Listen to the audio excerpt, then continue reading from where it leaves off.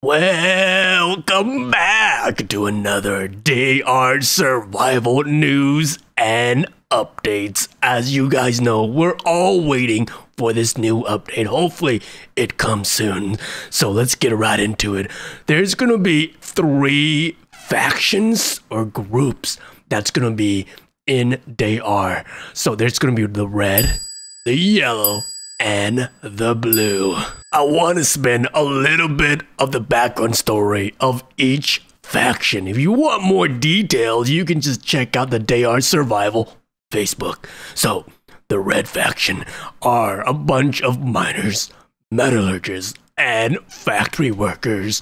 It is Chelyabinsk, which is the main city center. It is the main workshop of the red faction. Monetagorsk is the largest labor camps located in the south where there's a bunch of slaves.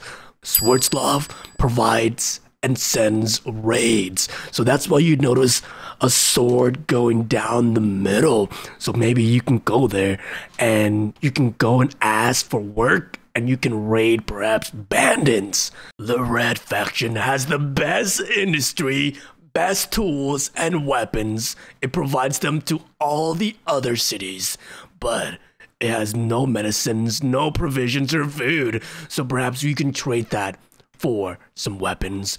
And their form of currency, guys, is the iron nut. I don't know what it looks like, but basically people wear them around their necks and you can use that to trade for items inside the red faction.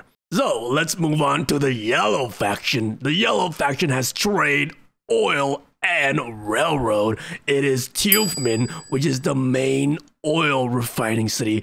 Obviously, it makes sense because I always go to Tufman to trade at the trader for some gasoline, some diesel. Surgot provides oil for Tufman, and Kurgan is near a train station, so perhaps we can use the train station to move around the city and to move to the other factions.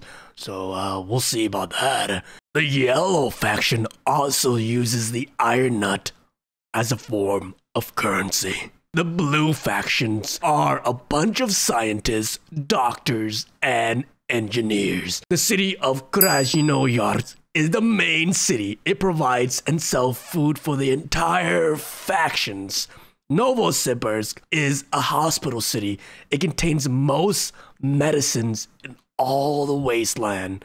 And Irkutsk, located near a hydroelectric dam, it provides clean water, electricity, fishing, and defense. The blue factions has food, water, medicine, but it needs tools and weapons. Their forms of currency are cards. They are green for medicine, red for food, and blue for water. And for the other European cities, they use black rubles. Trading will be totally different now. It's going to be separated by traders and sellers. So whenever you enter a city and you want to trade something, you go to the trader. And the menu is a little bit different. And your trading, it's going to be dependent on your reputation in that city. The reputation perhaps you built by helping the city, by doing the work for the city, and you level up from level 1 to level 3 to 5 perhaps. Notice on the bottom right, it's grayed out. So that means your reputation is only 2. So in order for you to be able to buy that, you need to level up to level 3 in order to buy more and different items. And the trader's items can be limited. And if you buy all of it, he can restock every 24 hours. And I want to show you guys something. I want to show you that in the corner right, you notice version 7.0.0, right guys? Well, right now we're playing version 6.9. So, you know what that means? It's coming soon! The new updated version. When? Maybe next month, I hope. I really hope. Because we've been waiting for more than a year, guys. Let's continue. And notice how when we buy these things, it costs 1,730 black rupees. But then the total, it's lower. So that means your reputation has a discount on what you buy in that city.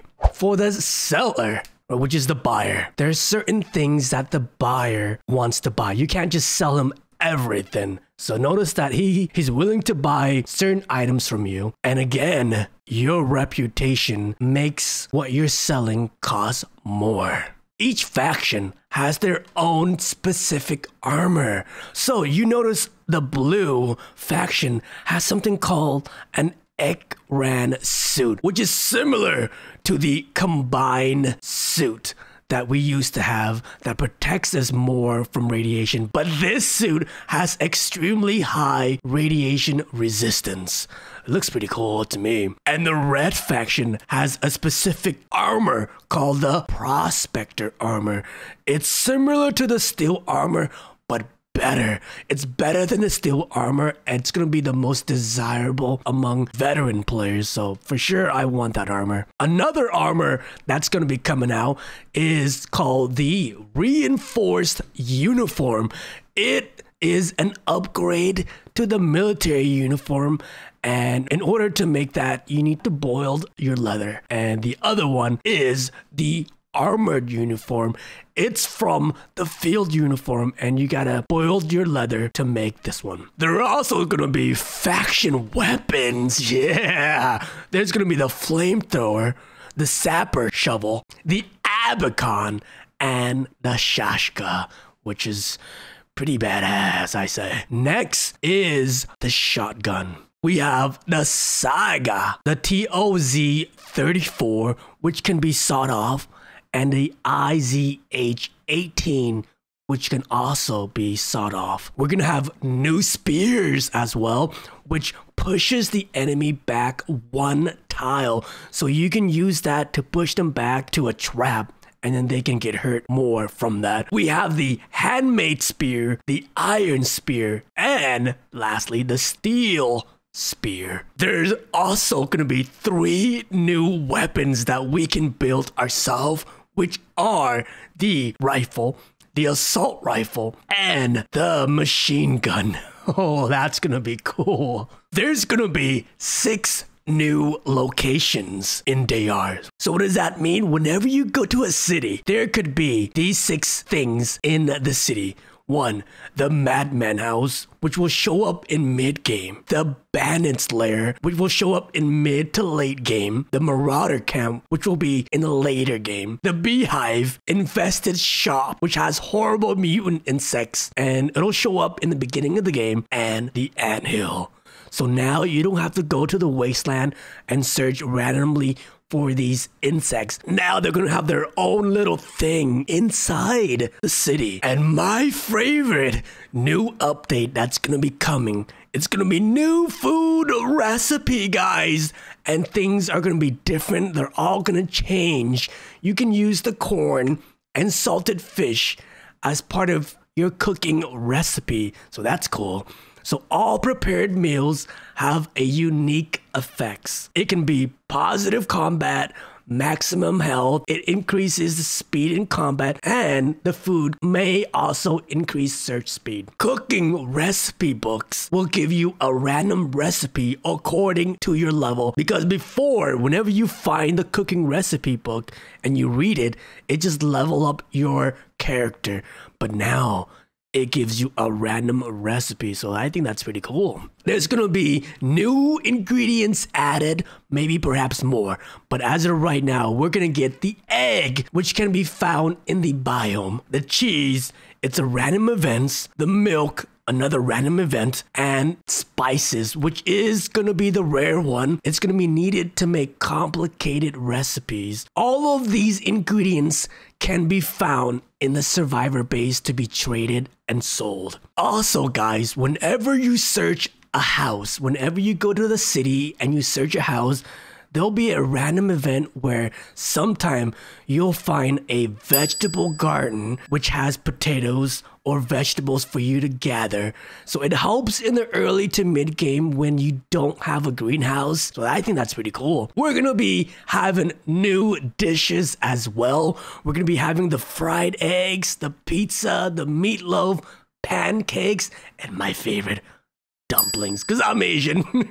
Dumplings, so chicken Kiev cutlet and compote. Also, they're gonna be adding something called a motorboat. Before, we just had the raft, but now we get to move faster over water with the motorboat. And the last thing that might come out later is a different UI. So notice how it's not just a head, it's not just a circle anymore. It's actually a person walking around. So I'm not sure when that's gonna come out, but that's gonna be in the later stages in development of the game. So guys, these are the new updates. Hopefully you guys are excited as I am. Tell me below which one was your favorite, which one that you can't wait to have for the new update, and what faction you guys think you would love more, the red, the blue, or the yellow. Which one you guys think you'll be in? And maybe the cool thing might be is that if you're in a different faction, we might be able to fight each other. All right guys, that's it for me. Hopefully you guys enjoy that. So I'll see you guys next time.